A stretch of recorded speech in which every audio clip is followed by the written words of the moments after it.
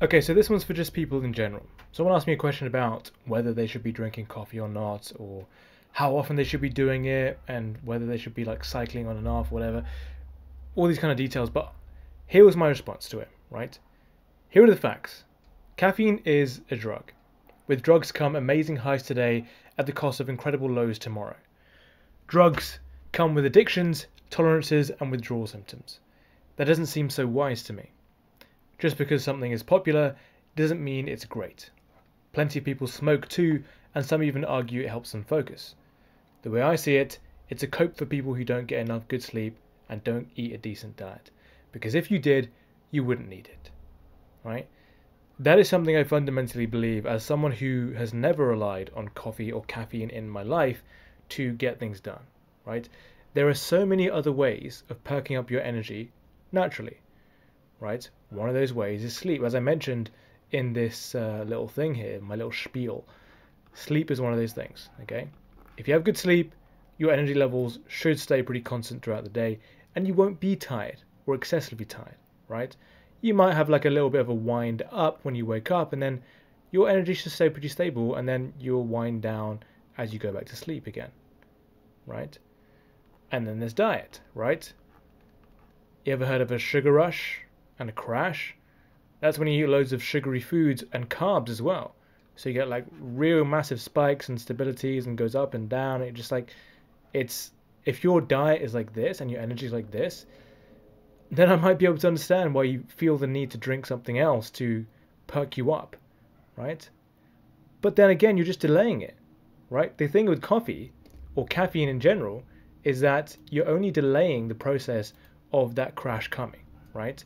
So because you feel a little bit low now, you'll drink some coffee and you go sky high, but then right afterwards you'll go even lower than you were before, right? So maybe you'll be a bit more productive. The context in which this question was asked, by the way, was in like a productivity setting, right? I feel like coffee can make me more productive, so should I do it, should I not? My answer was no, pretty much, right? Look, you'll have great energy for like, half an hour, but then for a lot of the rest of the day, you'll be low, and it will take time to get back to baseline as well, right? So you're borrowing tomorrow's energy. You're borrowing, tonight's energy. Like it's you don't get energy for free. That doesn't exist, right? You're breaking the laws of physics there. If you think you can get free productivity, free energy for no reason, that doesn't exist. Okay, it comes at the cost of something later. Okay, you will have a crash and it will affect you, right? So in my mind, there's no way to rationalize this, right? So people might rationalize it by saying, look, I do it every now and then, right? Well, if you do it every now and then, you'll still have that crash. It doesn't eliminate itself. And the tolerances will come in if you do it regularly as well. And you'll get withdrawal symptoms, right? I feel like one of the better responses I've had to this is the fact that someone does it like once a month, right? And I'm like, okay, fine. If you're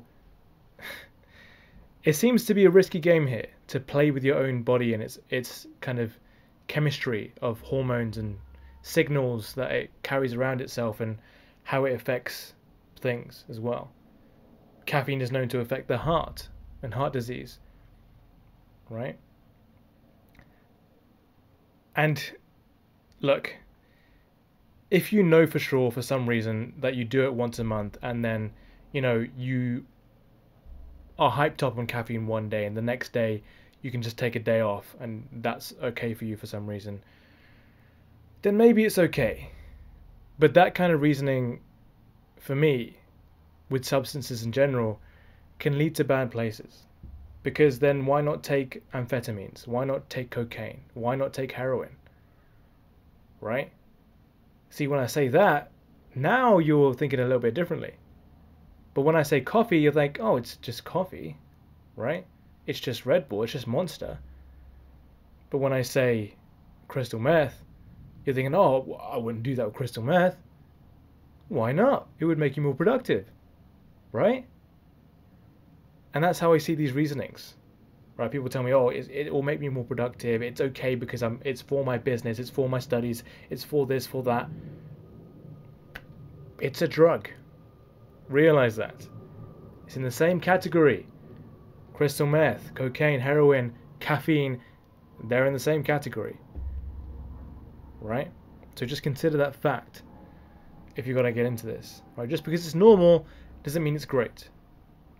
Alcohol, cigarettes, they've been around for a long time and no one's saying that they're great for anybody. In fact, a lot of people are saying how bad they are for everybody, right? So it's just perspective. It's just the story that we tell ourselves.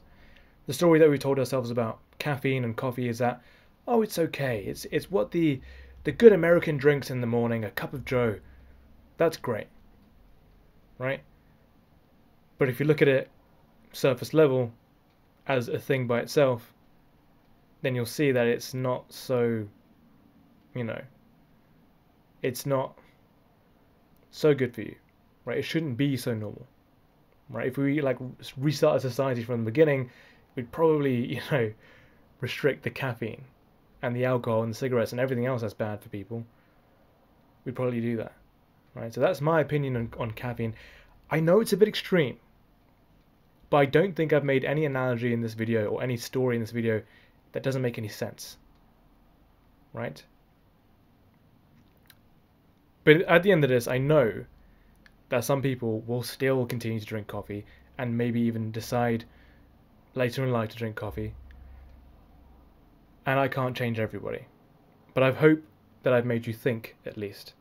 Because the point of the videos that I make is not to force someone to change their lives because I said so.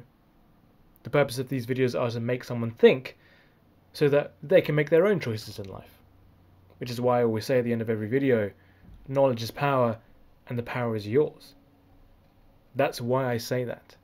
Right? I might have a lot to say about something, but then the power is yours. Right? It's not up to me. It's all you. So that's all I have to say about caffeine. And I feel a similar way about all drugs and all alcohol, to be honest with you. Alcohol is a drug as well. And so, yeah, hope that helps. Hope that makes you think. Take care of yourselves. See you next time. Bye-bye. And knowledge is power, and the power is yours.